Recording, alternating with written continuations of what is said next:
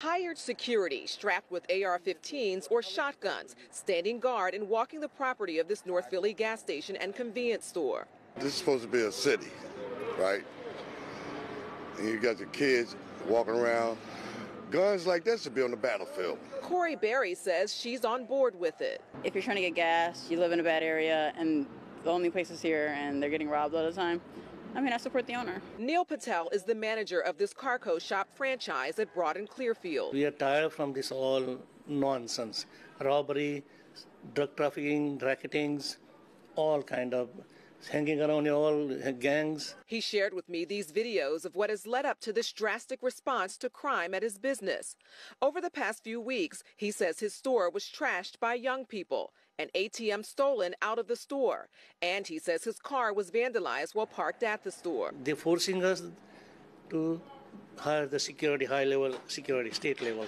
I am fearful for my safety of my employee as well as my nice neighborhood, all customers. So 3 weeks ago, he hired the Pennsylvania site state agents. We wear Kevlar. We are trained. My guys go to training every other week. They're proficient with this. They're proficient with their taser.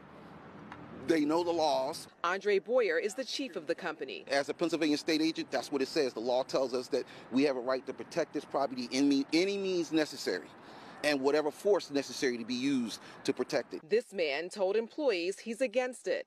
I asked Patel about it. They feel like using guns, when we have such a big problem with guns in the city, is not the right message. And that's not a right. I understand that, but according to some people, violent people, they carry the gun.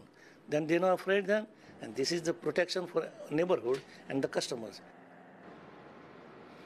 All right, so you heard him. He just said that people who are against this are concerned about the armed security, but they should be concerned about the bad guys who are out there carrying the guns. Meanwhile, Patel says that he's had a store there for about 20 years. He said the crime has gotten increasingly worse just over the past few years. And he tells me that in the past 3 weeks, he hasn't had any issues with the crime since bringing this company on.